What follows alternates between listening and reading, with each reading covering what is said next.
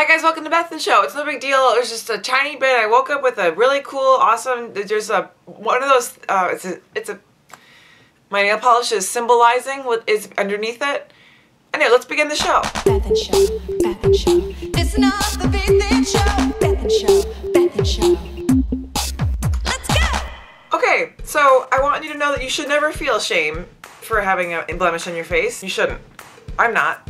So anyway, here are some tips to get over, like the day one, like the bad day of the very obvious, I hate that word, all the different versions of it. I have no problem with words like fart or pussy or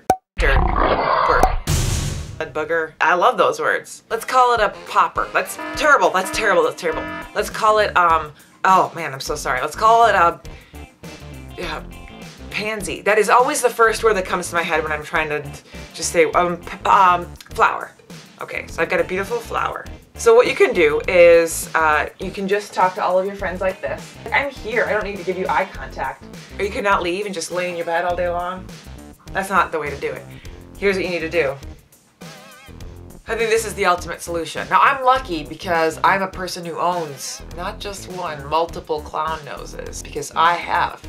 Not only in college, but in recent years, taken clown classes. I'm what you call a professional clown. Am I proud of it? Well, who's got her flower inconspicuously covered up? Huh?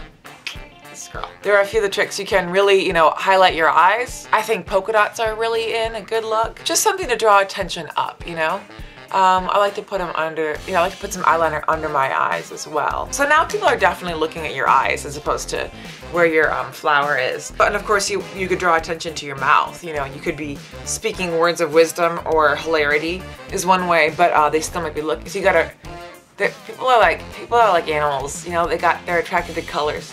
Just like attract everywhere but the flower. So what we've really done, so in a few easy steps that took less than a minute. The main thing is that now when you look like this, there's nothing left to do. Now I've got all this empty space up here, so I'm thinking I'm gonna have this for about 3 days. I'm gonna cut my bangs. Okay. It's my song.